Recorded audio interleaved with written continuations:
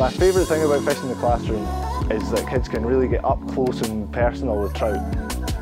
When I was wee, that's what I loved to do with fish, would be to scoop them out of the river and have a look at them. And that's what the kids really get an opportunity to do. The trout life cycle might start with a trout or it might start with the egg. That's the age-old question. In the classroom, the first stage that the kids see is the egg. That grows into an alevin with a yolk sac attached. Once that yolk sac is eaten, they swim away as fry and they can swim and feed it well.